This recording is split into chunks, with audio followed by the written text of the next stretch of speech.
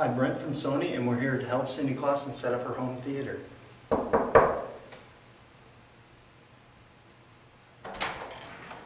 Hi. How's it going? Good. Good. And you? Good. Okay. Come on in. Come on in. So you've got some of the stuff here already? Yeah, they delivered it this afternoon.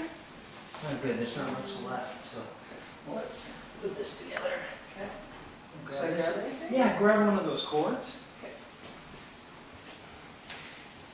Just one or both? For training? Yeah, been here in Richmond for a while, just training hard and just getting used to the facility and the ice surface here. Feels good.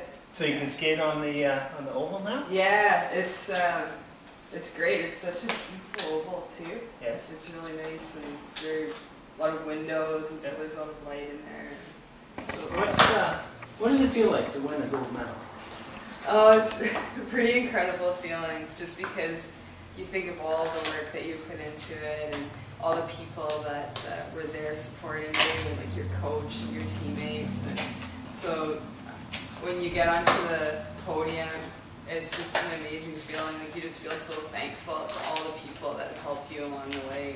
And it's a pretty special feeling, and just being able to represent Canada and hear the national anthem play. It's a really special feeling. Yeah, it makes you proud to be Canadian. Yeah, it's very exciting to watch on TV. You're looking back on your career, you haven't always been a speed skater. No. No. So does it feel risky to jump from sport to sport when you've had success at a certain level?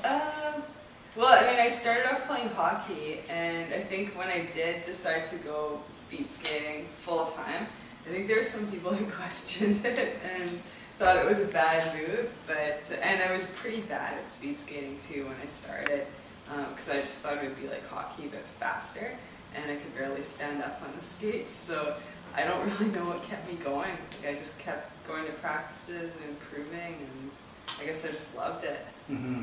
Yeah, that passion for it. Mm-hmm. It's really cool. All right, so let's try and figure this out.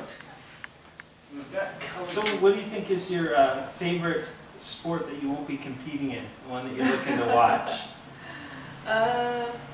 You know, I've always really liked biathlon for some reason. I like watching that, but I think that's a little hard to get out to, and I'll be watching it on TV, that's for sure. Yeah. So you talked a lot about people that supported you and stuff like that. How important is that for making it through the whole road? Yeah, it's huge. I mean, my family has always been there to back me up, and I mean, even when I started, like I said, switching from hockey to speed skating, they never questioned it. They always supported me with that decision, and just family and friends and your teammates too, because you're always training together, you're encouraging each other, pushing each other, and I think having those teammates is a huge part of it. And of course you have your coach that puts it all together, puts programs together, and he's there to motivate you, and so it's yeah, there's a lot of people that come into play, even therapists, like for massage, and physio, chiro, and we have a great sports psych that works with our team, and so it's just that there's so many people around and that help you get to where you want to be, and so there's more than just the speed skater out there. There's a lot of pieces to the puzzle.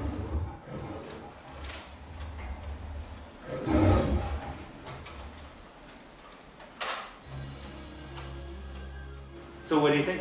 I love it. It's awesome. I can't believe the picture and the quality, and I've never had anything like this before, so it'll be fun.